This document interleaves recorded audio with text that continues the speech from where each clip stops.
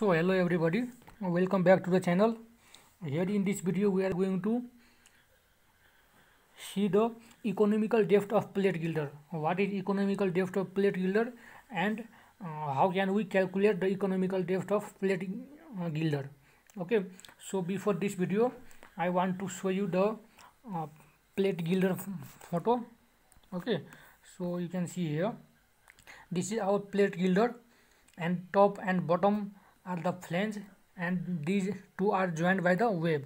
Okay, so you can see here, this is web and this is top and bottom flange, and this is also a stiffener. Okay, stiffener is both type, horizontal and vertical. Okay, so basically this is the 3D photo of plate gilder. You can easily understand each and every component. Okay, so these are the component of plate gilder. So now we have to know about the economical depth of plate gilder. Okay, so you can see here economical depth, that is D equal to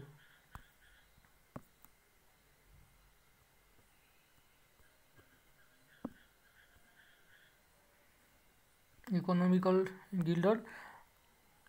depth D equal to, you can see here, D equal to 1.1 root under m by ft. Okay, and in two number point, for riveted plate gilder depth over angle D equal to 5.5 cube root of m by f.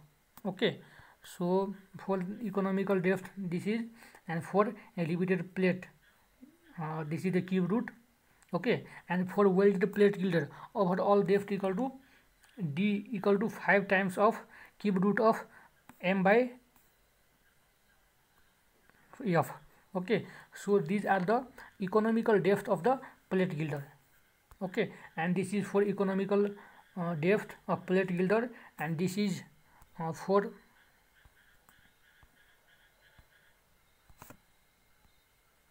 and second one is riveted plate gilder depth over all angle.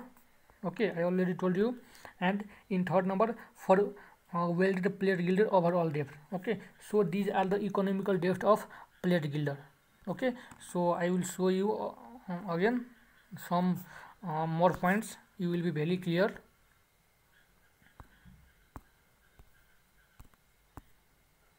So you can see here self weight of plate gilder.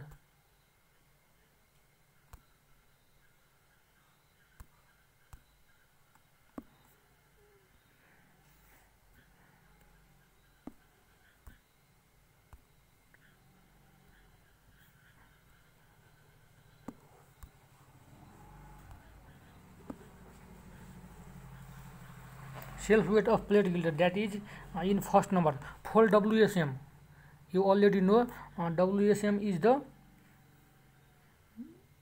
working stress method. Okay, so for working stress method you can see here we use WL by 300. Okay, and WL in kilonewton and 300 in meter. Okay, so basically this is WL by 300 kilonewton per meter. So this is for WSM. This is for WSM, and for LSM you can see here it is WL by 200. Okay, WL in kilonewton and 200 in meter. So this is for the LSM and this is for the WSM. Now we will see economical depth. Okay, so you can see here economical depth. The depth of gilder can be adjusted so that it gives a minimum weight of gilder. Okay, so economical depth is nothing, it is just simply minimum weight of gilder. Okay, if the gilder is minimum weight, then the cost will be also minimum, so it is economical, and that's why it is called economical depth.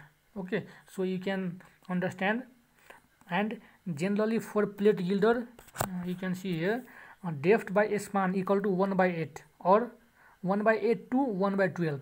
Okay, so I will show you here.